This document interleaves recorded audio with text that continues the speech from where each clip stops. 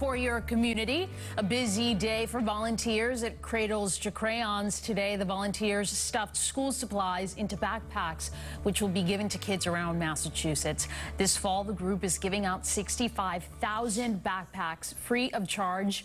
The volunteers also sorted through gently used clothing, which will go to Cradles to Crayons community partners and help kids prepare for the new year. School has been so different in the last year for kids, and this year more than ever the demand is huge to get new school supplies, which are expensive, ready and in the hands of the kids around Massachusetts.